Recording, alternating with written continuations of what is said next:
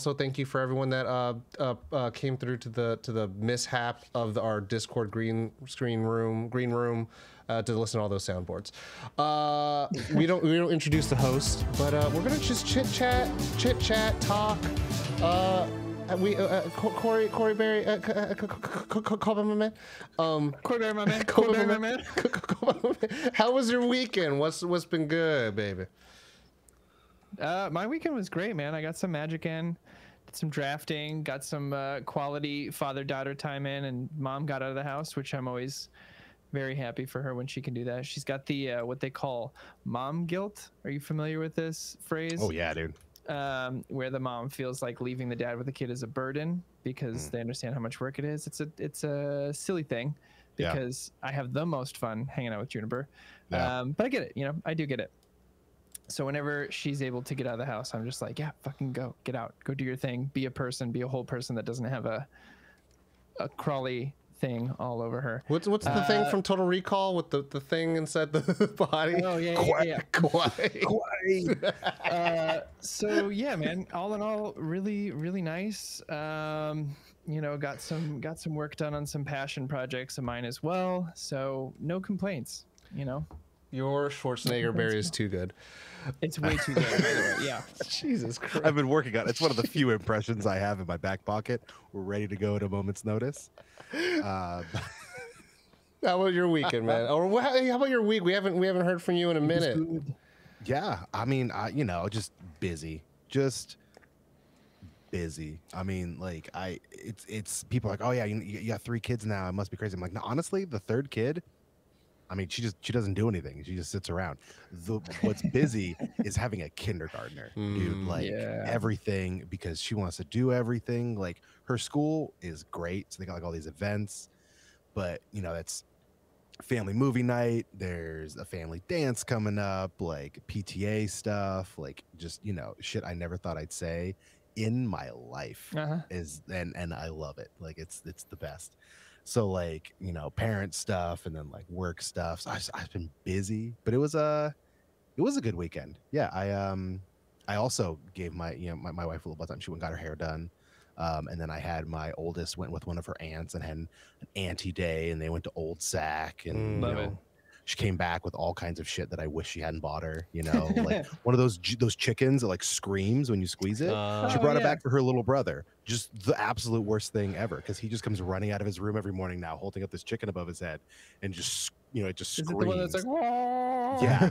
And I'm just like, thanks. Thank you so much. Like, I'm really glad you got to have a day with her. Love that for you. But yeah, but he understands when I say no chicken, he just throws it into his room. Nice. Like, we're good. Nice. Smart kid. Yeah, he knows. So yeah, no, it's been good. It's just I'm just busy, like and nothing in particular, just lots of stuff. It's just life, man. Given the history that I've known of you, Barry, I feel like when you're saying that, it almost feels like those moments in when the Justice League talks and then Batman's like, I have a PTA meeting for Damian. And it's one of those like, you're in the PTA. It's like one of those cool things of like, I've known you for this person, and then seeing you evolve and grow. And it's like, now you're part of all these things that you should be part of. I was like, oh, that's cool. But like, I imagine still being like, you should come in with the, like coming in and throwing RKOs at people and all that stuff. I mean, it's true. No, there have been times where like I still like I pull up, and I remember like my friends' dads in high school when they like come up in like their Firebird, like smoking a cigarette, like playing 80s stuff, and I was like, oh, that's the coolest fucking dad in the world. And then like I now roll up, in like our Hyundai Elantra, like like nothing, or Santa Fe, sorry. Yeah. But I'm still like, you know what? Yeah, I'm gonna have some like fucking like have some death metal. Too deep no, but it's because I know it's classic rock again. As soon as someone gets in the car, it's gonna be like, Dad, can we listen to Mamma Mia, the soundtrack? And I'm like, yes, we can listen to the Mamma Mia soundtrack. Another generation. My back went out the other day. I was listening to a classic rock station. They played Blink, and my soul hurt. Yeah, it's really weird to think about like kids who are listening to bands from 2003. Like that's 20 years ago. That is the equivalent of when like I was listening to like early, like mid Van Halen. Yeah. I was like, it doesn't feel the same. Dude, I was having this conversation with my wife the other day where I was like, when I was in middle school,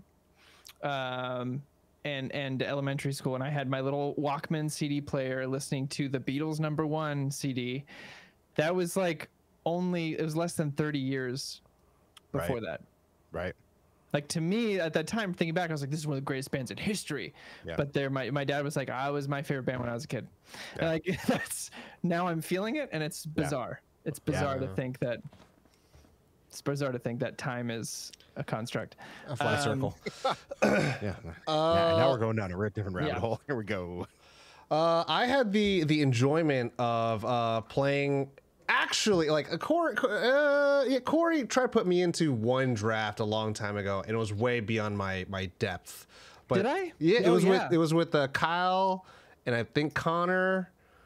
It was a while ago. I bought a box. Yeah, it was when you still had that corner bench breakfast thing. And the breakfast nook. Yeah, and I was playing some Magic, and this weekend I got to partake in my first draft ever for Commander's Masters.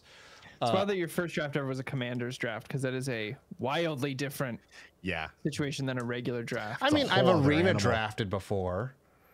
Yeah, that's more in line. But Commander draft for your first paper one's kind of wild. Now that I'm thinking about it. Yeah, dude, my first concert ever, fucking Metallica. Yeah. You get it. Yeah. My first divorce is going to be with fucking one of the Jenners. I don't know. Yeah, okay. That's how it's going to be. It's going to be terrible. Anyways, and then I got really fucking sick. Like Corey, I think saw the beginning of it. I was just like, oh god, I gotta go. And then I saw that when you were dropping my stuff off the other day, and you're like, can I grab a tissue? I was like, uh-oh. I was just leaky nosed all day, and then Sunday I was just dead. Today I worked a half day, and I was like, so I, logically as you do, watched Murder on the Orient Express, Fast Time. While you were sick in bed? Yeah, Fast Times at Ridgemont High. For the first time ever? Yeah, they cloned Tyrone, and 30 or 40 episodes of Hajime no Ippo. So, what did you think of Fast Times? It was a lot more titties than I thought there was going to be. Well, it's of its time, yeah. Like, I was like, damn. It's of its time. I was kind of just like... There's a little Forrest in there, though. There's a little Forrest. There's little Nick Cage. There's a lot of Jennifer Jason Leigh. I was like, oh. And Phoebe Cates. I was like, oh my, so many. No, dies. So many titties. I was like, I was like uncomfortable, because I'm like, these are high school kids. For you. Spicoli's friends in that movie, those are the two other guys who almost got the part of Spicoli. Wow. And then Sean Penn walked in and did his thing, and they were like, whoa, shit, that's Spicoli. I got a shout out real quick. Mamba in the chat saying the Dempsey roll. That shit is fire in fucking Hajime no Ippo. Oh my god, y'all guys. I watched the first episode of Naruto. Ooh, what'd you think? I really like it. You didn't like it? Oh, well, I said I really like it. I was like, well, fuck. No, it's. I didn't like it. I gotta watch more. If you only like the first, it'll only get better, because you only got introduced to one character. Yeah, you'll only get better. But I dug it. It'll only get better. That being said, the results from my draft, I was the winner of the losers bracket. What's up? Come up. Second. Nice. You second of the winners bracket, Corey. What's up? Yeah. And you know what? It was so funny because like I thought of Barry so much. It's funny because y'all forced me to draft my usual archetype when I was I didn't force shit. I just took what was in front of me. And look, Barry, it was so stupid. My first pick was green white, and I was like, oh man, I never get to play it. I'm so excited to play a new archetype, and then all they passed me was blue-white artifacts. Oh, come on, Barry. I see what it is. We were right next to somebody that was also drafting. The first pack opens up is Yuriko of Tiger Shadow, and then they also drafted Yuriko. And I was just like, we are literally pulling from the same deck. Together, we have one deck, and then we just became like twin tigers, and it's like we have to beat everybody. But like a single person. It was so funny because every time someone would ask a question, I would bring up Barry. I was like, you see the back of the card? What does it say? Deck master. You should know. Build the deck. Build the deck. Like, should I? Deck master. No EDH rec here. You do it yourself. It's like, what are you thinking? How much removal? How much card draw do you have? But what was your top pull, Tom? It was probably the full frame, full art Yuriko. It's pretty sick looking. There was a Rune Scar demon, but I mean, everyone wanted that. Was that Imps? The Mischief Imps? that Mischievous Imps. Yeah. That Chris got. Yeah. It's a black I got a deflecting ruby SWAT. medallion. I Yeah. felt pretty. Because I built that Perfros deck, you know what I'm saying? Yeah, there you go. So happy with that. That was fun. I can't wait for the next one. I can't wait for you to do a normal draft. Yeah, I mean, we'll see. I don't know if I'm really that good of a deck master, but I've done drafting. I'm not that great a drafter. I have a lot of fun. I'm okay at regular draft. Commander draft was wild.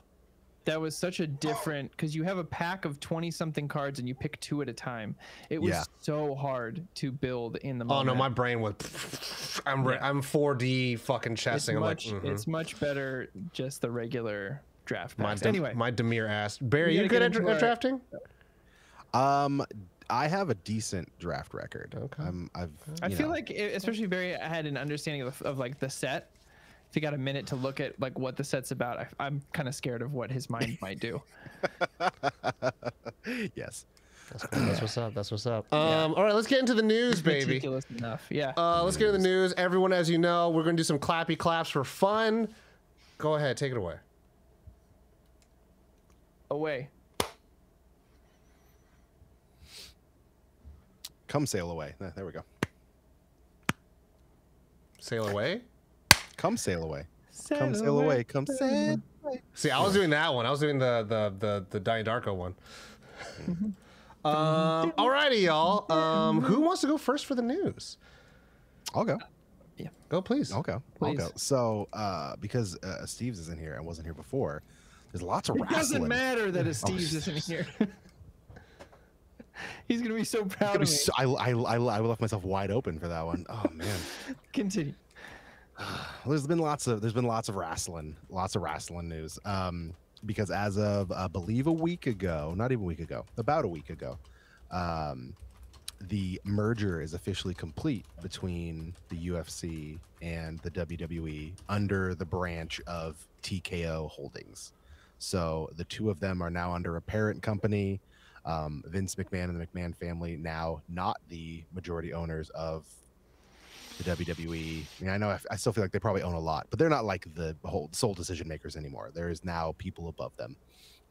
So big merger, went public, yada yada. Which isn't even like I feel like that. I mean, we knew that was coming, and that was kind of big news, but it was more so what happened, of course, like a week later. We've got Pat McAfee doing. He was commentating on SmackDown for a while, then he left, and now he came back the other night to SmackDown for the first time in a while after having The Rock on the College Game Day, I believe, was the show that he had The Rock on, and they talked about he's not sure if he'd want to come back, blah blah blah, and it's like, okay, cool, he's gonna be there on SmackDown. Like we saw that coming. So Pat McAfee comes out and everyone loses their mind because we all fucking love Pat McAfee.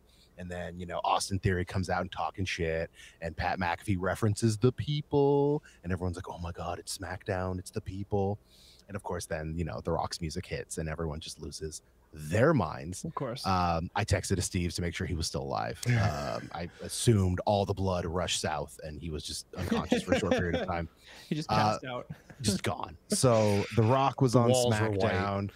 John Cena was also on SmackDown. He's been back in the WWE for a couple weeks, and it sounds like he's gonna be there for a couple months. He's done like a ref thing, like a special guest referee. Like he hasn't had any matches, but The Rock comes out, lays the SmackDown, of course, on Austin Theory. The thing to think about, though, of course, in all things, we can never have nice things, and of course, we can't have nice things because it's like, wow, this must be to celebrate the merger. This must be to do all that. And then all of a sudden, all it takes is one Google search to be like, because of the merger, cleaning house, like layoffs. Oh. They told everybody to work from home so that you could get a call from HR to just stay home. Wow. Welcome to Disney D-Day. Exactly. So which WWE has done this. They've done this a lot. There have been multiple times where there's these huge days where usually it's wrestlers go. This time it was not wrestlers. It was, actual employees and staff of the WWE, like corporate. Because of course, you're combining these offices, you got the merger, and mergers always go well for everyone, right? I mean, come on. Unless you're all these people. Never not gone well. Exactly. So, to take all the heat, using your wrestling terms there, take the heat off of that. They, of course, bring out McAfee. They bring out The Rock. He runs into John Cena backstage.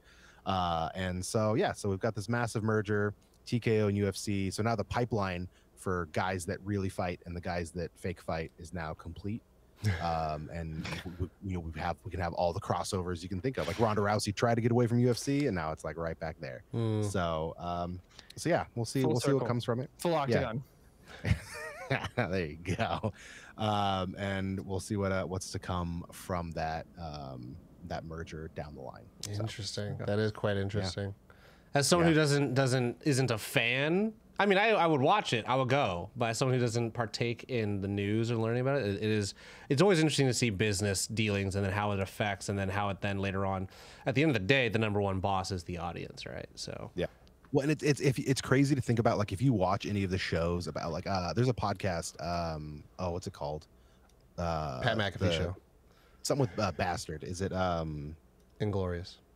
No, I'm blanking on the name of it, but like they talk about like these worst bastards in history, and usually it's like awful people who've done like terrible things, like, you know, crime wise and other things. And then they did a multiple Behind the Bastards. Series.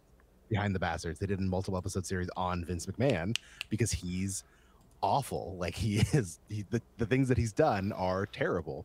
And so it's crazy to think the way he killed the territories, which the territories were when the United States was actually broken up into smaller areas, and different organizations ran wrestling within those groups, and they might have wrestlers go back and forth and stuff. But it was also, you know, it was when television was much more local as well. So you were able to have, like, you know, a little bit more kayfabe. You were able to make people think it was real because you had these territories that were kind of separated from each other. Vince McMahon, of course, ended that. He killed the territories. He bought everything up. He got everything under the banner of WWF, and, you know, which some people say did the greatest things for wrestling ever. Like, I mean, he did. He brought in the biggest names and made the most money and had the biggest draws, but he also killed dozens of family businesses and ruined wrestlers' careers. And you see these guys. That's like Chinatown meets Star Wars fucking like story. Dude, you want to no, they're the terrible things. Like, you watch all these different, like, these documentaries. Basically, don't watch any of the A&E documentaries about the WWE, because they all just like are skewed towards everything. Yeah, because usually, like, the WWE is like paying for, or even the WWE's documentaries about themselves. Like, of the course. Calls coming from inside the house. Like, that's not how it works. Like, there are some, and, you know, wrestlers like to embellish and you know, make up really some. Good. I mean, they tell stories, but there are some. Yeah, they are storytellers. That's exactly what they do. Yeah. But there are some the things that have happened come out of it. Like, you have these guys that their bodies and are ruined, and they have nothing to show for it. And, you know, and you talk about, you know, CTE and all these other things. Like, Tom, have you heard of a man named Chris Benoit? I heard the name. Okay, so I heard the name. Benoit, right? Yeah. That's how it's spelled. Yeah, and it's a sad one, so I'm not going to talk about it. All right. But there are some of these horror stories, and, you know, could you blame Vince McMahon for all those circumstances? I mean, a lot could point to him, like he was in charge, but, you know, so there's a lot of shady things. And so now we'll see if, you know, being under a holding group, if that makes business more legitimate. Maybe it'll finally allow them to get health insurance, you know, and not just be contractors. Maybe not. So we'll see what happens. Which is wild to think about. The John Oliver special on how they don't have a health insurance. I haven't seen that, but I will be watching that. It's a great one tonight, probably. Yeah. I can take the next one, Tom, because it's going to be quick, because it's all facts. All right. Facts only. Facts. True facts here. Only. Wes Anderson is revisiting Roald Dahl works. He's revisiting the short stories of Henry Sugar. I don't know if anyone here is a Roald Dahl fan growing up, but I was a big one, and that was one of my faves. Famously, Wes Anderson made Fantastic Mr. Fox, Roald Dahl story adapted to screen. These are a series of 4 shorts that he will be releasing over the course of 4 days to a big streamer. We won't name him here. We don't have to.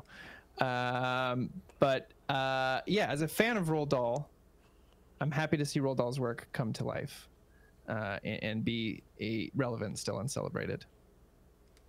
That's my news. Ba-dum-bum. Facts. Only facts. And I can talk about Roald Dahl all day. Wes Anderson has also been a big proponent for not changing his Roald Dahl's works or the works of other artists. I don't know if I sent you that clip, Tom. No. but it was at a time where I think we had been talking about George Lucas and why he felt the need to revisit it. And like, I understand that he was like, this is how I saw it when I was making it. But Wes Anderson had a really good point where he said, you know, once it's out in the ether and it's released, we've participated. The audience is now a part of that. We've participated in it.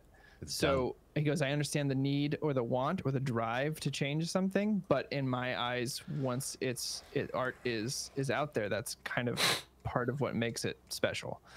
Man, I thought that was a cool thing. You just reminded me of the actual news I think I wanted to talk about, but obviously, you know what? And I'm actually not the leader or the utmost authority to talk about it. I think Barry's gonna be the better one. But you talked about before, also, like, they all kind of lead into what I'm going to talk about. So first of all, someone said John Oliver, and then second of all, someone going to say John Oliver has been doing stand-up to pay for his cast and crew to support the strikes and the podcast, which has been really cool because in light last week we reported the fuck we talked about how Drew Barrymore is going to continue her show. And a developing story. It has changed. She took to social media to write up an apology, to write up, hey, I understand. I want to own this moment, this video. And I'll tell you right now, depending where you are in the world, right? Just depending what circles you're subscribed to, you're connected to, you follow X, Y, and Z. It can go both ways. The internet is as the internet does, right? The fact of the matter is that video was later taken down. The apology was later taken down, and the decision to go to air was reversed. And so the Drew Barrymore show was not going to happen.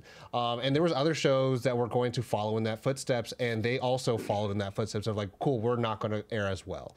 And it's one of those things where I always say it this way. Like, I feel like it happened recently where a celebrity at large did something, said something. They said, oh, my bad, I didn't know.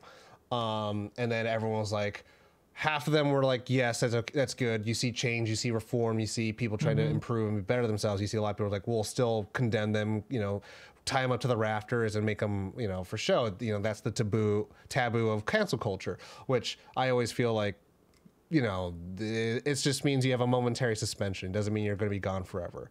There's still people out there thriving and living and doing great things with their own life, whatever they want to fucking do, that have been quote unquote canceled.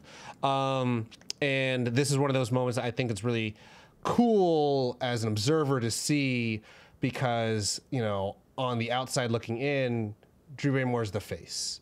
And she had the name and the show with the name on it. And so she ended up becoming the absolute target. There are other people who were doing the same thing, but not such a big target.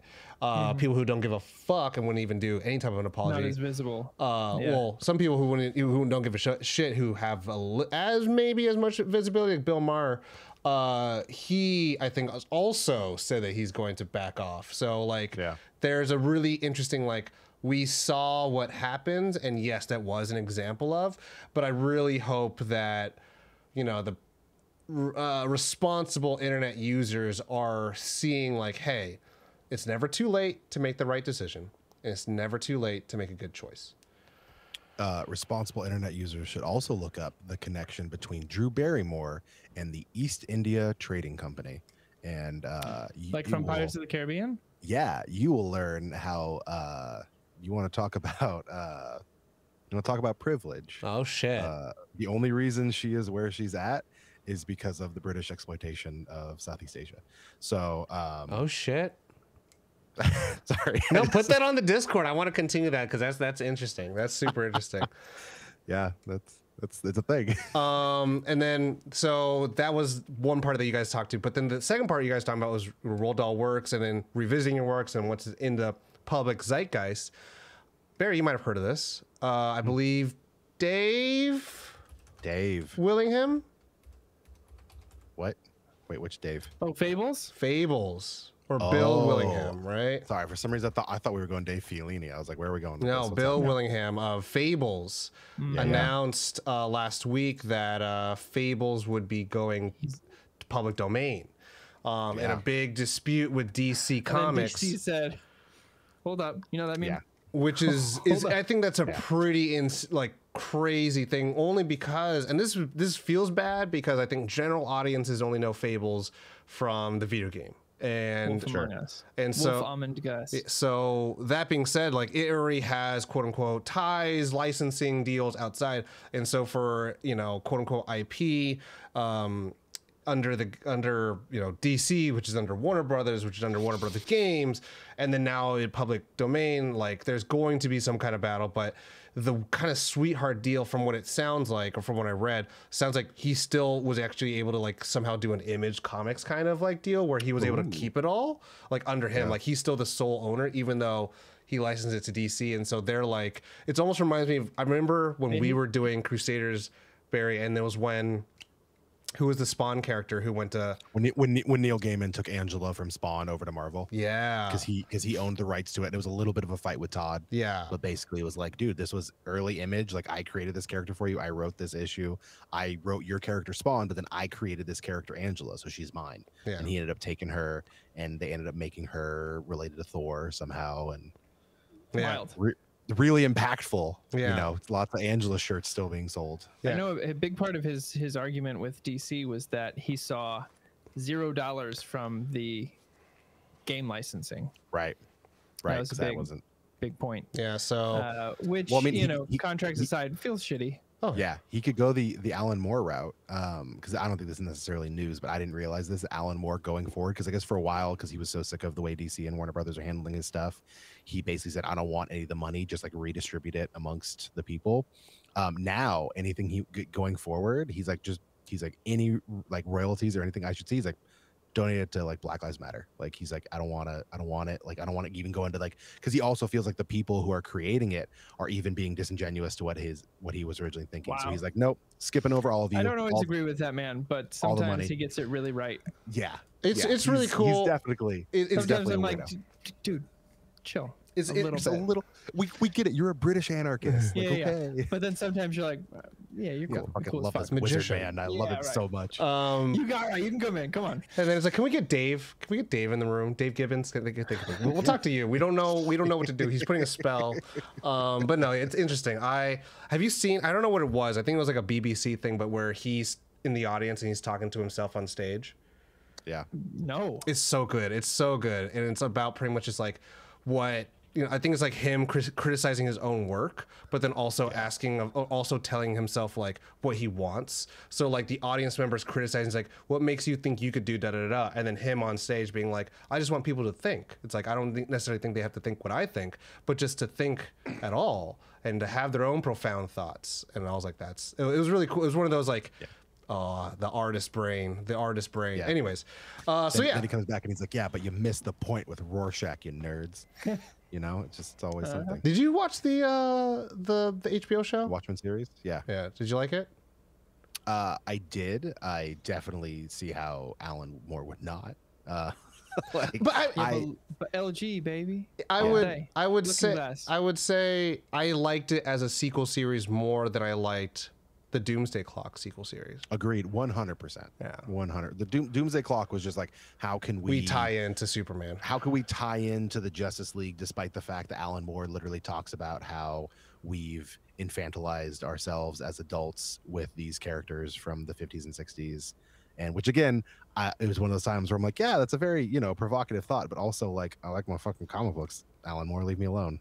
Like, oh yeah, it's can't always agree with him again. It's funny, one of those things. So now we'll see that Fables this battle with the public domain. I don't know if it's actually going to be interesting. I don't know if it's actually going to go through because DC, Warner Brothers, and their whole fucking mess over there in their house. I don't know. Except for, facts. Today, they released the 4K remaster of Mask of the Phantasm. Yeah, and then also during Batman Day, they had the Nolan trilogy in theaters. Yeah. Because in my mind, what it looks like is we need some money from the stuff we've ordered. It's Barry, as Barry said, I think they're wringing water out of stones. I will say this though, they released some featurettes with interviews with Kevin Conroy that were previously unreleased during the Mask of the Phantasm time, and got me in the feels, man. Oh yeah, got me big time in the feels. There was one of the clips where they're like, he's like, someone asked me if I could play any other superhero, who would I play? And he goes, and I sat there for a minute. I just looked at him and goes, why would I do that? I got the best one. It's like I got on my I got so lucky. I'm so fortunate to be a part of this, and I got Batman on my first one. Like, I'm good. And I was like, I just loved how much he loved being Batman. Anyway, define the role for us. Yeah. Moving on to the second part of the show, which is going to be our questions. Everyone, we would love for you guys to be involved in the show.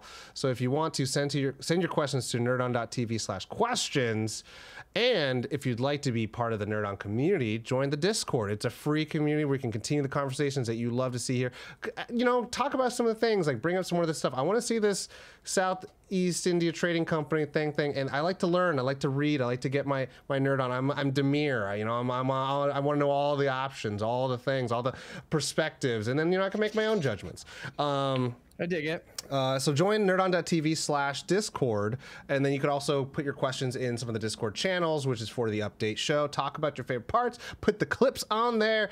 But if you'd like to support the show, this is my favorite. This is the thing I like the most because it helps us keep the lights on. You know, the hosting of the services, you know, the editing software, all the Patreon like percentages and stuff like that. They all get tied up into this bill that we got to take care of at the end of the month, just so that we can host all of our episodes for you guys and then make more episodes for you guys. And that's at nerdon.tv/Patreon. You join the Nerd On Nation for 4 quarters, just 4 quarters. There's nothing, I don't think there's really anything in the world that you can buy for 4 quarters that supports us directly. And would help us out as much as joining our Patreon, join the Nerd On Nation, and then you get put in like the top of the list to ask us questions, and then you can ask us questions such as Dust Ninja Kenji asks, what is your favorite GameCube game? Mine is a smaller game, Custom Robo. That's a hard one. That's a really hard one, because that was when I was like... That was it. You were in there. Cut out. What was it? What's our favorite what game? GameCube game. Oh, there it is. So let me tell you a quick story. Gauntlet Dark Legacy. Oh, that's a great one. That's my answer. Oh god, that's a good one too. The problem. Okay, so GameCube. My parents like to famously regale people about my antics on Christmas morning. Many Christmas mornings. I was the annoying little brother, like at the edge of my sister's bed at 4 a.m., like looking at her, like we have to go downstairs. Barry, I'm still that. Don't worry about it.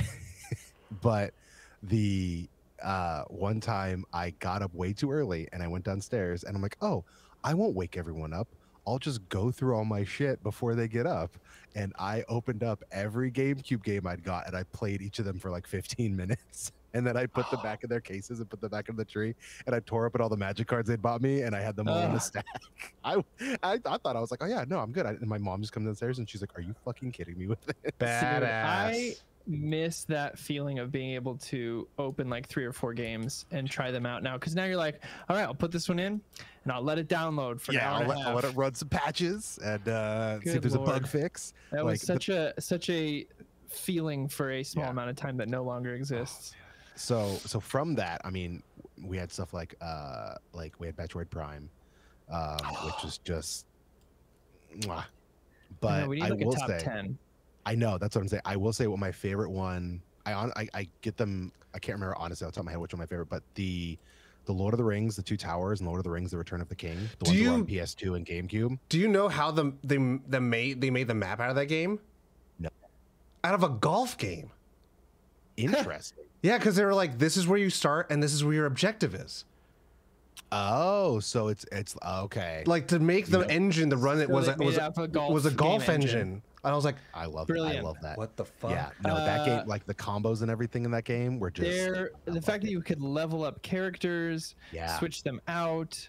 Dude, those games, it's like Gauntlet and those two are my top 3. Yeah. Easily. Yeah. Look, if someone wants to make a ton of money, just recreate those games and just saying. The game, those rights. The game, my favorite of all time is probably Super Smash Bros. Melee. Sure. That is I spent so much time because I played with friends. You play by yourself. You trained yourself. You got yourself better at characters, and then you went through, and then you got to play with it.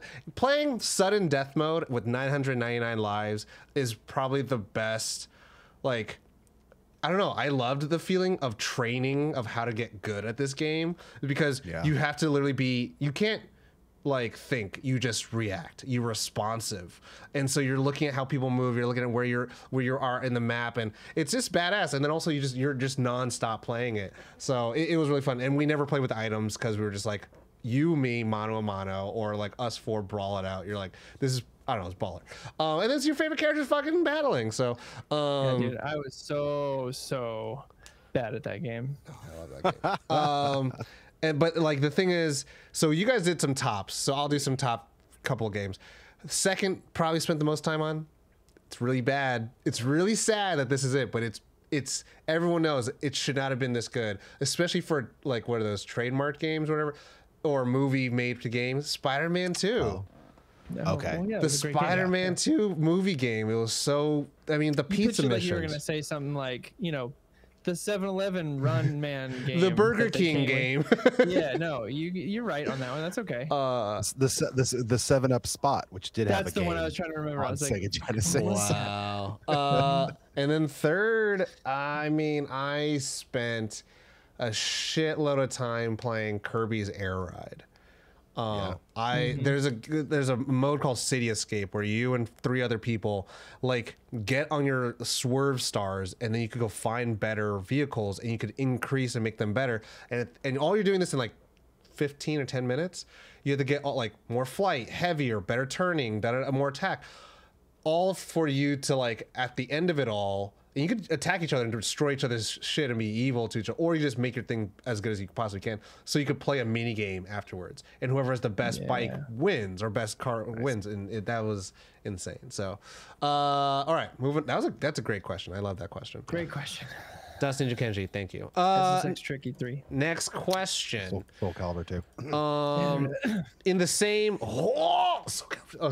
In the same vein. Turn the link for a second. I know.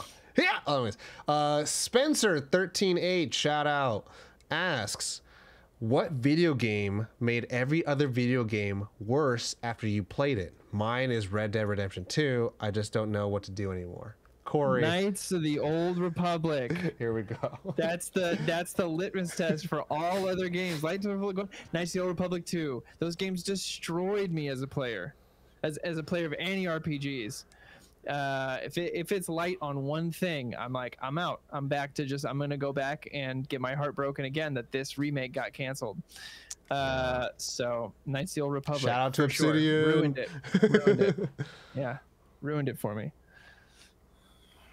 I would say for me,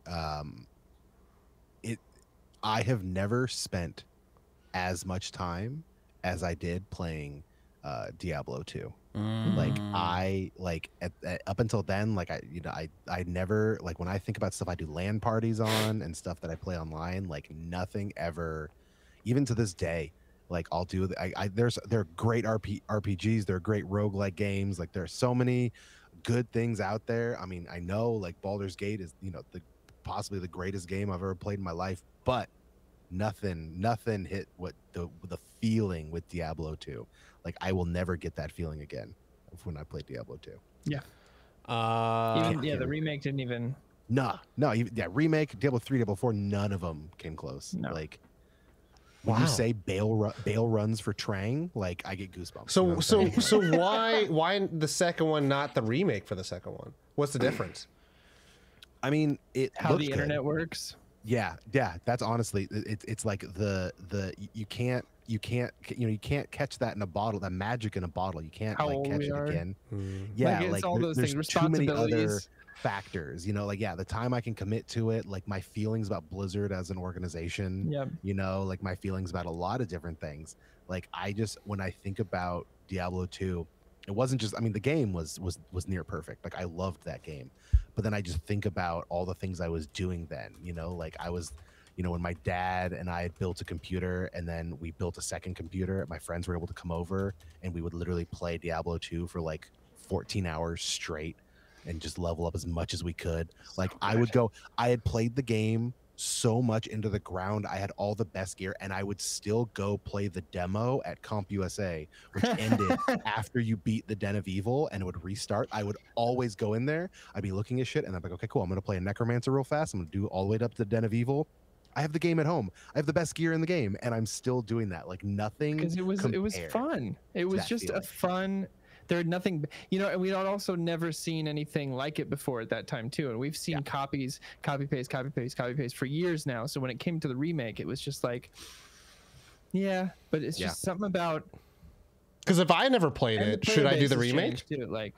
I mean, yes, definitely. Yeah. It's the same. I mean, it's the same game. Like, you know, it looks better. Obviously, you know, on the upgrade. It's way better than 4. Because I'll say right now, Brilliant Diamond and Shining Pearl are not the same games as Diamond and Pearl and Pokemon, and that shit sucked because of that fact. And I was like, this is rough. It's the same. It's just a reskinning of the game. Okay. They added a few end game amulets and stuff, but sure. Okay. Yeah. Okay. But like structurally, it's pretty much they didn't like try to like, okay, cool, we're gonna retell the story, but then it's gonna be in like the Diablo 3 mechanics or the Diablo 4. No, it was, and I will say the Diablo 4 story, like I really did enjoy the story, and I'm definitely excited for the expansion. The way they're talking about the paywall system, I'm not exactly looking forward to, but I'm like, dude, if you wanna charge me $30 to tell me what happens next, I'm in. They also got to just fix the season. The next season has to be not high risk, low reward anymore. Yeah, and can't be coming out at the same time as Path of Exile 2 is like, hey, here's all the worst things about Diablo that we fixed, and hope you're ready for that. Like, oh, thanks guys. And Baldur's Gate came out at the same time. That's not even like, can't even sneeze at it. For me, it's probably Bloodborne. Recent one. I think, you know, like obviously there was the Pokemon era for me, and then there was the Smash Bros era, and then for a while it was the Mega Man Battle Network era. But like in terms of like my bar none of just being like, if I'm going to get a AAA game, and this is what made me so like critical of games, I was like, I'm paying $60, $70, sometimes $80 for a game. Like, how are you going to tell me that it needs to have a fix on day one?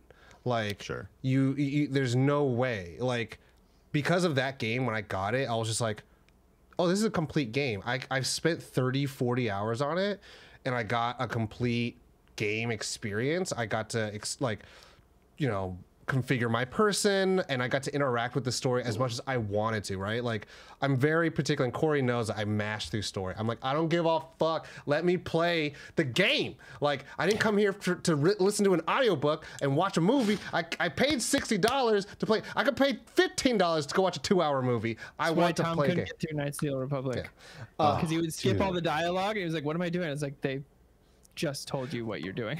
And so you're experiencing Star Wars through the greatest lens ever. That's what you're doing. And so thank you. With Bloodborne, what happens, like the blood has poisoned the blood, and then I'm like, okay, let's go. And then like it would say on the bottom, it's like, find the gate to Old Yard. I'm like, all right, I'm going. And then it's like, there's old Bilbo bastard, and it's like, all right, let's fight this motherfucker. And then it's like, oh, the old ancient evil. It's like, all right, I don't give a fuck. And then it's like, the rising moon, get to I was like, all right, let's go. And like it just goes. Like you can blast through it if you want to, or you can like, let me get the ambiance. Oh, let me go fight this secret boss I'm not supposed to fight. It's like, I don't give a fuck. Let's, like, the first thing you do, you can beat this thing, or you can die and play it like normal, or you can challenge yourself and you're like, oh, fuck you. But also the tone and the music and then the character design, like all of it, right? Like it all is very in its own pocket, right? It's like, that's not meant for everyone, right? If you want to play Fortnite, you're not going to want to look at the like monsters of Bloodborne. But I think in terms of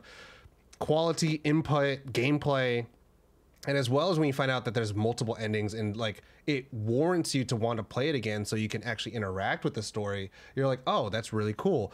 Because if you didn't like respect the story, you wouldn't understand it. And so like it kind of concept, Tom. It requests like, could you, if you want, you can play it. It's like, okay, fine, I'll do that. Or you could just blast through it like an asshole, like I do. So like I you know what I'm saying, like Bloodborne out there. This is before I even realized like From Software was a thing. So I was like, okay, sure, okay, for sure. Good question. Shout out Spencer. Next, Ethan Who. Now I know Corey. I picked this one because I thought it was only going to be me and Corey tonight, but I want to hear Barry's answer because I know Corey loves mechs, he loves Gundams, he loves robots. Ethan, who asks, he doesn't. He hates them. I don't. If you can have a custom mech, I know I'm the odd man out here. It's fine. what weapons would you equip? Eject. Eject button. Okay. No, I would. Every time I think, the only mech I've enjoyed is what, Tom? Big O. No, it's Gurren Lagann. No. It's No. it's Escaflowne. it's Childhood. it's Metabots. The Dragon Zord. Not even Dragon Zord. Fucking Megazord, bro. Oh, Megazord. OG Yeah, Megazord. Whatever sword he had, that's what I'd equip my shit with. Oh, okay, there you go. Okay. Sick. And So animals. And an elephant face shield. Or yeah, a an mammoth elephant face shield and a and a sword. Nice. Please. And thank you. And fists that turn into guns. The way they rotate in. Yeah, the way they rotate in to attach to the arms of the mammoth. I'm down with that. So cool, dude. Why don't you like big robots? So I've watched a lot. I've watched Gurren Lagann. I've watched. We did Neon Genesis as well. Okay. I think what's the word I'm looking for? The lack of it's not lack of connection, but like the imperson. What's the word I'm looking for though? The lack of humanness to them. I just shut down. Okay. Like during those big mech fights aren't interesting to me. I liked Voltron a lot. That was the closest I got to. But anytime they were like in the Voltron, I was like, can we just get back to them being people and talking? And but what if like if they felt the fighting, like they felt the impact? Would that do anything for you? Or if like the robots had personalities? No, like for me, like the scenes where they're like talking to each other and just like floating in space and they're like saying badass shit to each other, but they're just floating machines that the machines are not interesting to me, I guess. Because it's the same reason I don't like cars. Like I don't find them interesting. Because the two cars is in the vehicles or cars is in the Owen Wilson film? Both. Okay.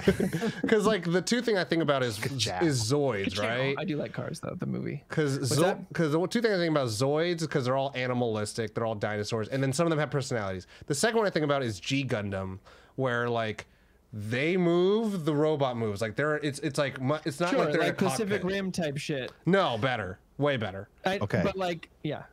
Wait. Can I make one suggestion? Yeah, absolutely. I'm always open. Have you watched a lot of Gundam? I've watched some, not a lot. Okay. Have you watched the 8th MS Team? No. Don't look at me like that, Tom. What was that face? I don't know what that is. Called? The 8th MS Team? Yeah. Yeah. So the 8th MS, I believe, I'm trying to remember how long it is. Yeah, I don't know this one. It's not a super long one. Hang on. 8th MS.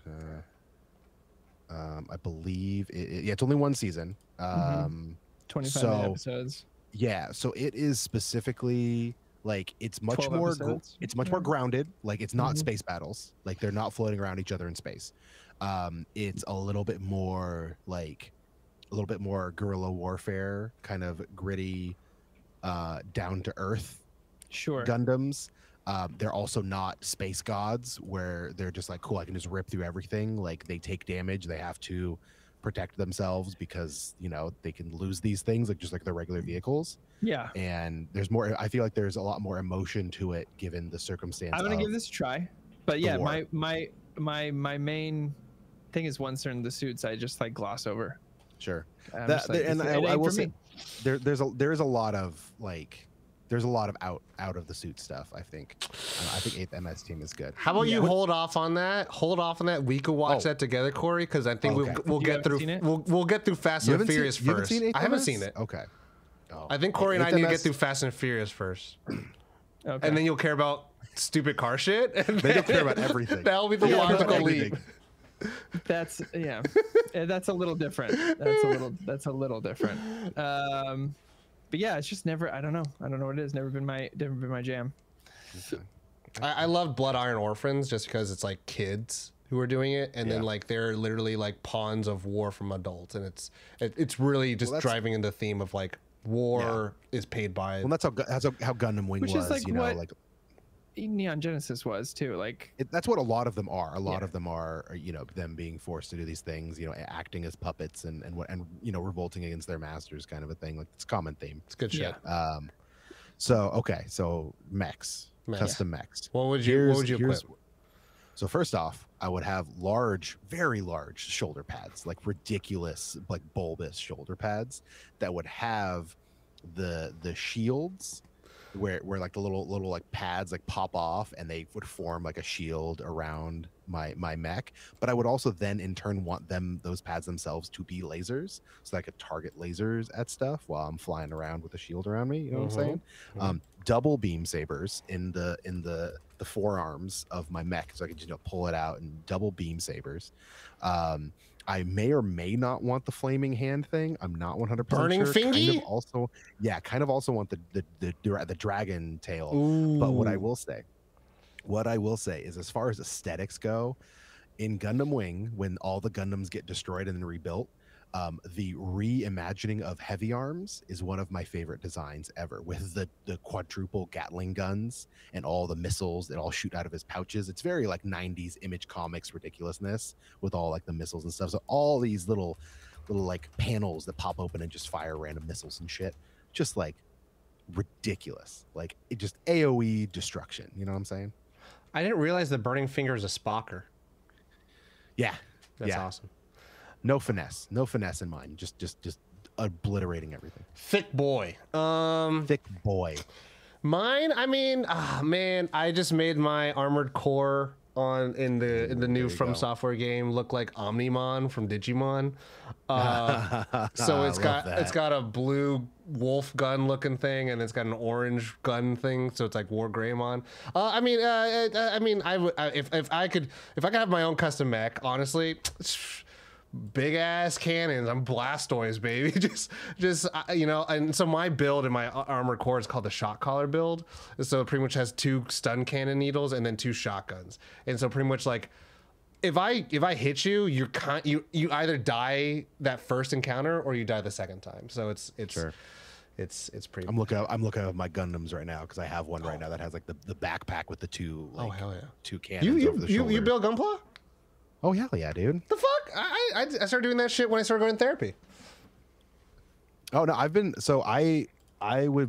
doing it since I gave up on painting Warhammer when I was 14, because I could not paint Warhammer, but I could do the stickers on Gunpla, you know what I'm saying? Yeah, I know what you mean. So yeah, and it's also I have a lot at my desk at work has a lot of them, because I'll buy them and build them when I'm in between calls. Okay, all right. Yeah. Thank you, Ethan Who, for the question. Also, Barry, you made Ethan Who's day by mentioning 8th MS team. Yeah. I'm going to ask a question from the chat. This one's actually directed to Corey really early in. Yo, Corey, feeling like a pumpkin this season? I'm grabbing the Trader Joe's bagels tomorrow. 100%. My wife and I have had pumpkin spice coffee creamer for about a month now. Sometimes you just have rough weeks and you go, you know what? Let's just commit. Let's commit to the things that make us happy. 100%. Yeah. I'm a pumpkin all day, every day. I also got pumpkin spice Oreos. Ooh, yeah, dude. And those were delightful. Those were, you know, the nice thing about those is they're really rich, so you only have like 2 and you're good, which is the serving size on Oreos. You actually do the serving size for the first time in your life. So like I felt really good about myself there too. I was like, thank you, pumpkin spice. You've saved another life today. So yeah, feeling it. I will say there is a new drink at Starbucks. I'm not a Starbucks guy, but they got me with this one. It's like it's a big thing in the fall, especially in on the West Coast and farther East Coast, is to go to like apple orchards and get these apple cinnamon donuts. And they have I'm a big fan of the cold brew with the foam on top, and they have an apple cinnamon donut cold brew with the foam. I'm in. I'm 100% getting that shit. Like tomorrow I'm going. I wish, because did I ever tell you about when I helped open a comic and coffee shop here in Sac called Oblivion Comics and Coffee? It was sad that they went under, but they had a coffee shop up front and a comic book store in the back. I ran the comic book store along with Amy, my fellow crusader. Oh, dope. Yeah. And during the fall, they had something called the Pumpkin King. And what it was is it was not pumpkin spice. It was specifically pumpkin pie filling flavoring. Yo.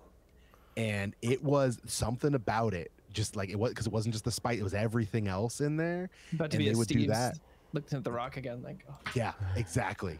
And then what they do, and then they would do like the foam art with a little bit of cinnamon on top, and they would do Jack Skellington on top. It was great. Chef's kiss. Yes, yeah, please. I want to track down that flavoring because I think I can't remember if it was Ghirardelli because they use a lot of Ghirardelli products. Okay. But yeah, it was. I'm gonna try. I've been gonna try some stuff. I've seen some shout out to TikTok. I've seen some stuff about how to make some at-home pumpkin coffees using actual pumpkin puree, you know, to save your health.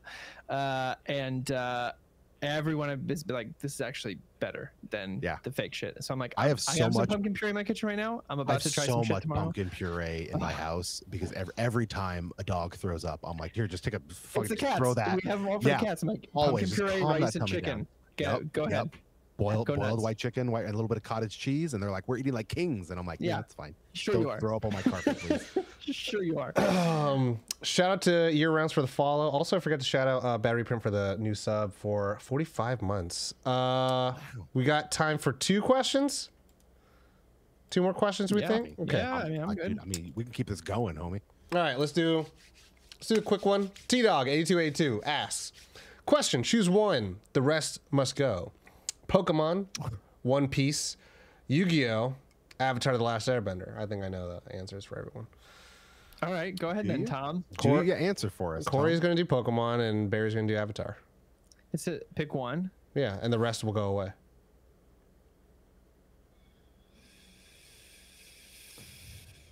I might do Avatar. Oh shit! I might do Pokemon. Oh shit! That's what's up. I've been on a real Korra kick this last week, just as a comfort show. I definitely love Avatar, but I mean, Pokemon. Just, I mean, you know, I was a kid in the '90s, dude. Yeah. Like Pokemon. I know. I think it's because I didn't buy the last game that I'm feeling. I haven't played a game. I haven't played an actual Pokemon game in a while, but like, I randomly go through. I randomly go through my Pokemon cards, and I'm sure. Like, oh yeah. I mean, without Pokemon, none of these would really be around. None of them. It set the palette for the Western audience to be wanting these kind of things. True. But also, my Yu-Gi-Oh! I downloaded. Had me hyped. I downloaded Yu-Gi-Oh! Master Duel. I think that's the one I got. Cause they have like 2 apps that are apparently like. Don't use Duel Links. Okay, and because I'd never actually. So funny enough, I collected Pokemon cards. I never actually played the Pokemon trading card game. I only played Magic. I played the Warcraft trading card game and then Hearthstone, but I never actually played the Pokemon card game, and I never actually played Yu-Gi-Oh! And I recently watched the Tolarian Community College where he had a couple guys play Yu-Gi-Oh! I know, and I was like, you know what? Like, I might actually. I don't want to buy cards just because that's another thing. But if I could play an app and learn the basis of the game. Bro, you know, like, I made Corey a deck. I got these structure decks right here, baby. We could fucking play. There's, I mean, the thing is like this. When I went to an LGS and they're like, oh, Magic players, and then I'm like, oh, I'm learning Magic, and they're like, oh, what'd you play before? I was like, Yu-Gi-Oh! I was like, oh, you're gonna play fast. Then I was like, what does that mean? It's like all Yu-Gi-Oh! Players want to play fast, and I'm like, that's my shit. 3 good games is better than 1 sloggy game. You know what I'm saying? Like, I'm gonna, let's go, baby. Yeah. So, anyways, next question. Battery Print. This will be the last question of the night. Battery Print asks, there are a lot of simulator games for more mundane tasks now, with everything from Power Wash Simulator to PC Building Simulator. What's a simulator game that you'd like to create, and what would the game entail? Simulator. How the fuck do you simulate real fucking meta? The game is you playing as a guy playing a simulator game on his computer. You mean Sims? Computer or their computer. You mean Sims? That's the episode of The Office where Dwight is so into the Second Life game that he creates a Second Life within Second Life and starts charging people to play. Yep. That's right. That's a great question because I'm trying to think of like mundane tasks that I really enjoy, and one that I might want to simulate. Yeah, I mean, my ultimate simulator is Ancient Ruler, aka Civilization, but more for Often mundane. does Tom think about the Roman Empire? Yeah. Oh yeah, I'm on that side of TikTok. Yeah. I mean, I like that shit where like I like, okay, if I battle these people and I make trades with these city states, then they're gonna have allegiance with me, and then they'll fight me when I betray this guy. But if I can actually do simulator, man, I mean, I guess, you know what I would do? Fucking tech support, IT simulator. I was actually thinking customer service simulator. And fucking tickets come in and they don't stop in, and then you get a phone call and you have to be like, select the answer. It's like, I understand. Yes, you're right. And it's just like, Yeah, no, dude. That with that Apple training, it's just you need no other customer service training. Bro. Like I legitimately, it's like I decimate my coworkers. I say something like, "Oh wow, that's so thoughtful," and I'm like, "That was week 1 Apple, baby." Like, come on, it's easy shit. acknowledge a line, Yo- assure is easy. Yo, one time I said, like, they're like, oh yeah, there's a meeting, and then they don't really say the right thing. Like, they mean the right thing, but then they make it feel bad when they say, like, unfortunately, it is what it is. And then I'm like, you gotta say, as it turns out, this is what we could do, baby. And then it's like, oh, Spin it as a positive. Everything's got to be a positive. Do you know how often Make my I tell brain my hurt. coworkers we got to assume positive intent? Like, come on, assume positive intent. Like, It works. it works. Oh, bro. I like With that Mamba's company, but answer. That shit works. Mamba said they're simulating as Tom, which I don't know what that entails. I don't know what that He's means. talking about the simulator. I'm playing as Tom. That's my simulator. That's what he said. I'd be down with that. I don't know what that Oh, means. yeah, I want the Sims, but it's just the Tom edition. What It's just Tom. happens? Oops, all Toms. Is it like Tom gets really good at one thing, all of a sudden gets distracted by a beautiful babe, gets depressed, and then gets good at something else? Yeah, man. That sounds like I'll buy that on Steam tomorrow. Let's make it happen. Yeah, early access that shit. It's like how many heartbreaks does it take to be good at everything? Find out today on this game. Next week on Dragon Ball Z. Actually, I think, you know what would be cool, now that we mentioned that, the Gunpla, that'd be cool to have like a simulator where you're just like building models, because I think about like how much they cost and the space and everything. Like it could be cool to, you know, get, you know, clip them all together and then be able to just have like a giant room of them in a simulator fashion like that, you know. And you could have different model collections if you want to do like model trains and stuff. Like I got those, you know. Or if you can paint Warhammer and it does it perfectly for you. Oh, dude, like almost like Hero. like color by numbers for Warhammer. And there's I no matter how hard I try, I can't screw up the eye because it's digital. I would love that. All right. I would love that. I really want to play Warhammer. Yeah. I've looked into because I've I don't thought about have like, $3,000 though. no, I don't have $3,000. What really comes down to it is I don't have $6,000 to pay someone else to paint the army for me Sure. and then get the army, because Yeah. I couldn't, like, when I first got it, my Couldn't do them all uncle had- naked.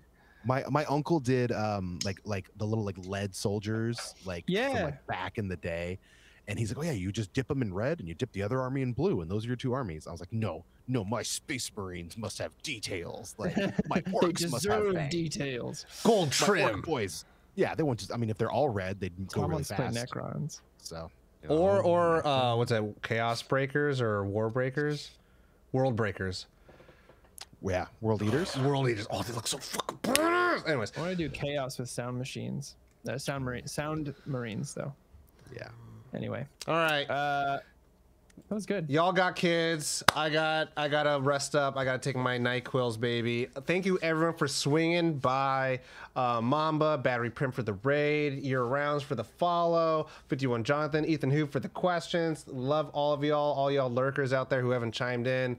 Hope you guys enjoyed the show. If you want to continue the conversation, again, join our Discord, nerdon.tv/Discord.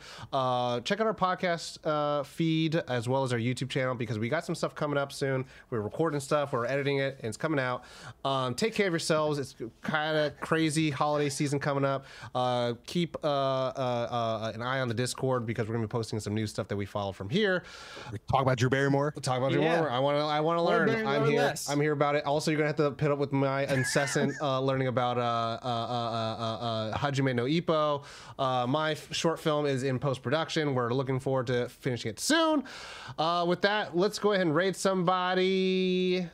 Who we got to suggest? Feel like I could raid somebody. Let's go ahead. Damp to Hell. They're playing Starfield. Corey played that or worked on that, so that's cool. I did. Raid you? Oh no, we're raiding Brad. Sorry, Brad plays Starfield. Bad reprint. Bad reprint. Let me know when you're ready. Never mind. Bad reprint. Go ahead. Start. This is for Brad. For Brad. Brad.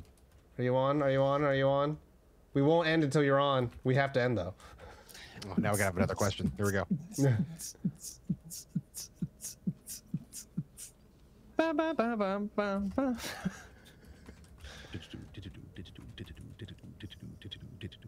We're vamping. We're vamping. Are you actually gonna go live though, Brad? If you're not, then I will. Yeah, Brad just went live. The system is down. The system is down. Down. Okay, hold on. He's live. He's live. He's live. Come on, baby. Come on, baby. Everyone, wish Brad a good stream. Why can't I see him? Good stream. Why can't I? No? Guest? Raid? How the fuck? Who knows, man? Raid? Raid channel.